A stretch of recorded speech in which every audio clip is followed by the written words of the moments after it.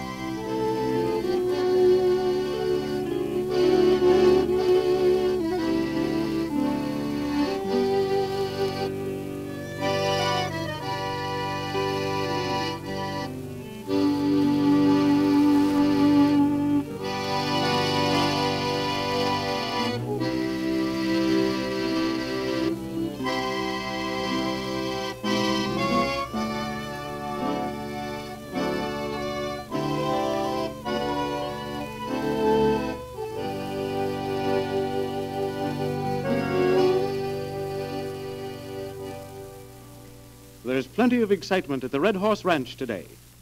On the last night of the roundup, cattle thieves rode up and drove away many of the herd. Alabama and the boys insisted on going after the rustlers, but Steve Bradford, who was temporarily in charge of the outfit, forced them to come back without putting up a fight. This puts Mr. Carter in a very bad spot, as he was depending on selling the entire herd to help save the ranch from creditors. Alabama, Bradford, Rose, and Sam Carter are talking of the trouble at the ranch house.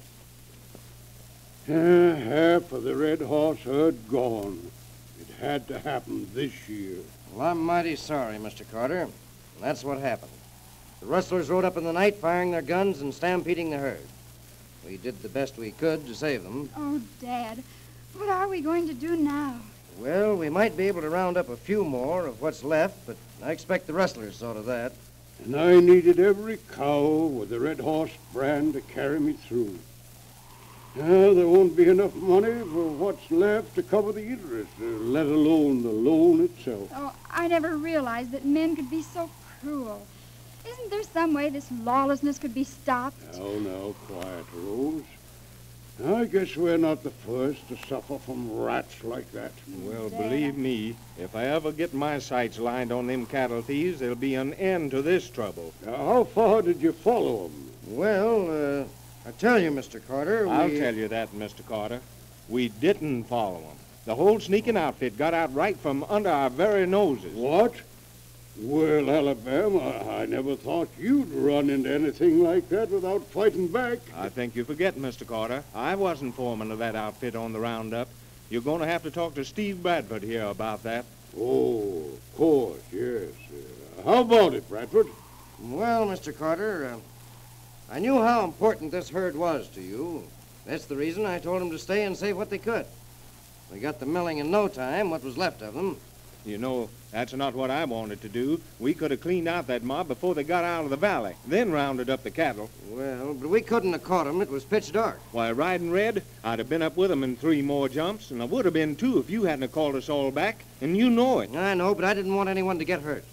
I felt responsible for all the boys. Mr. Carter, I'm saying right here and now, there ain't a man in your outfit that ever held back on his own account. I'm asking you again to let us go after them rustlers. We'll get them and bring back every last longhorn they took away from you. No use to that, Alabama. The first thing we got to do is to get what's left up to Danville and the cars. It's beginning to rain outside. No telling when we can do that. But surely, Dad, there must be some way to bring those cattle back. We can't just sit by and not do anything about it. I don't reckon you'd have this Red Horse Ranch now, Mr. Carter, if you hadn't fought for it a good many times. Yes, and now I'm too old to fight for what's mine. Oh, Dad, don't give up. Alabama and the boys want to go after them. And if there was an ounce of spunk in Bradford here, we'd have them rustlers where they couldn't cause us no more trouble right now. Alabama, I've stood here and took about all I'm going to. I offered my help and did the best I could. This is the thanks I get. Yes, that's right, Alabama. We ought to be thanking Bradford for what he done for us.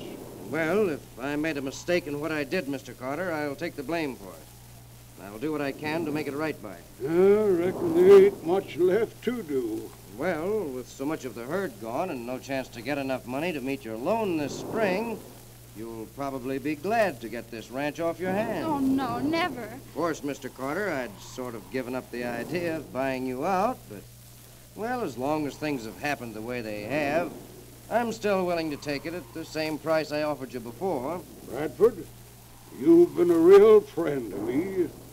I want to shake your hand. Mr. Carter, for heaven's sake, try to listen to me. Of course Bradford wants this ranch. He wants this ranch and every other piece of land in the whole country. I don't know what he wants it for, Alabama, I think you've said enough. Not half as much as what I'd like to say. If you want me, you'll find me out in the bunkhouse.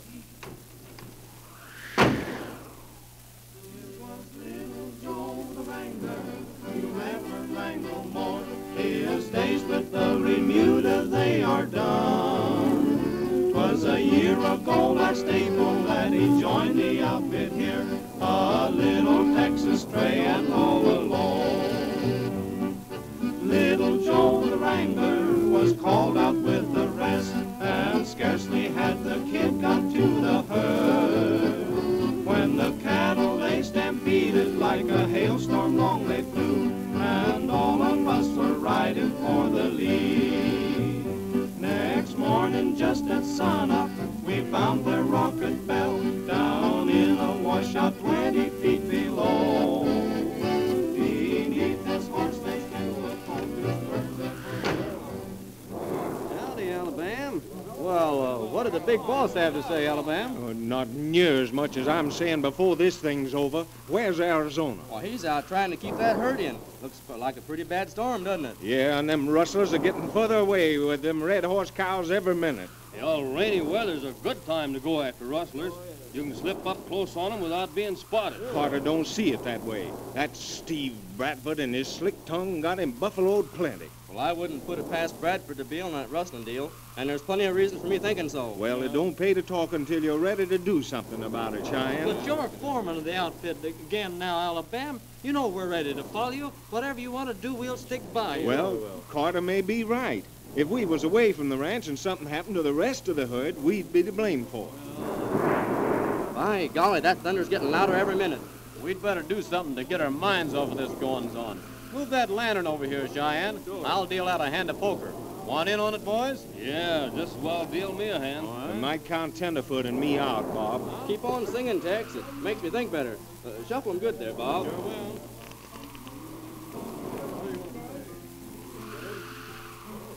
Tenderfoot, you Yeah? mind about what I was telling you when we was night guarding the other night? You mean about Bradford and what you'd heard about him? Yeah. I think I told you I heard he used to live over in El Paso. Yes? Well, I wrote a letter to the sheriff of El Paso to see if he knew anything about Bradford's deals over in that country. I remember that, Alabama. Well, if that sheriff ever answered my letter, it ought to be in Danville post office mighty soon. Why, that might be just the thing we need now. That's what I've been thinking, and sooner than I thought. I don't want Carter to know what I'm doing just yet, or, for that matter, any of the rest of the boys. Good stuff. But I've got to get to Danville as soon as I can. Alabama, there's something else you told me out there, or you started to tell me. Something about your horse, Red, his running away, and something about Bradford. Well, I'd rather not say anything about that now, Tenderfoot. I've got to think a little bit. With all my wild rowdy ways, I'll punch no more cattle when the roundup is done. I'll go home for the rest of my days. Get along, little doggies, get along, I say. Get along, little doggies, on your weary way. Moon, you got me scheming to be going home once more. Get along, little doggies. You ain't quitting, are you, Tex? I'm sorry, Alabama. I just ain't in that mood tonight. Bob, what's the idea of holding a straight flush and not betting on it? You gone loco? Well, consarn it, who gives a hang about playing cards? I can't keep my mind on the game. Oh, well, come on, boys. That's no way to be feeling. Can't we all sing something to cheer us up? That's always something a cowboy can do when it's raining. Well, many's the time I've sung Old Chisholm Trail with the wind and the snow beating in my face. That's right. It'll help if anything will. Oh, come on, boys. Let's swing into it.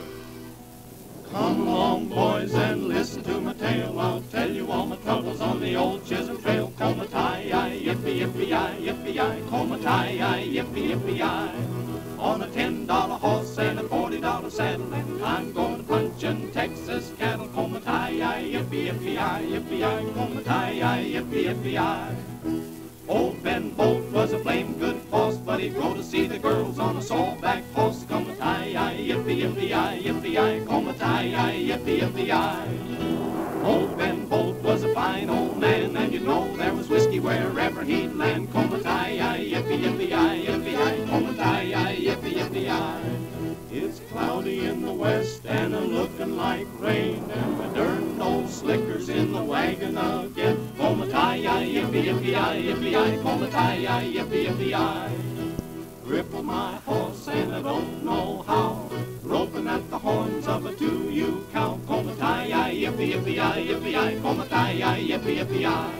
No shaps, no slicker, and it's pouring down rain, and I swear I'll never night herd again. Comatai-yi, yippee-yippee-yi, yippee-yi, comatai-yi, yippee-yippee-yi.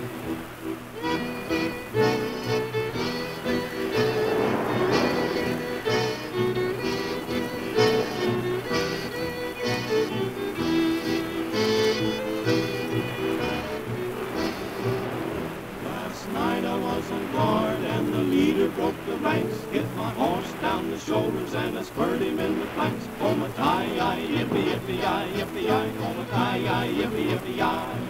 The wind commenced to blow and the rain began to fall. It looked by craft like was going to lose them all. Comatai-yi, yippee-yippee-yi, yippee-yi, comatai-yi, yippee-yippee-yi.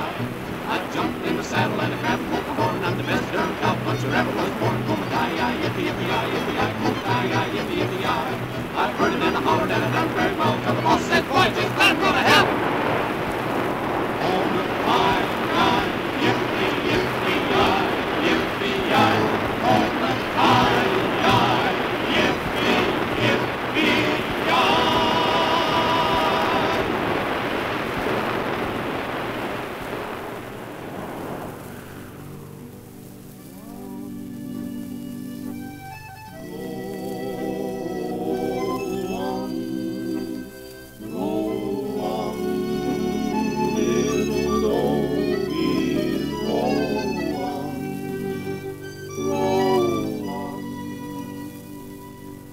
Wind and thunder on the trail.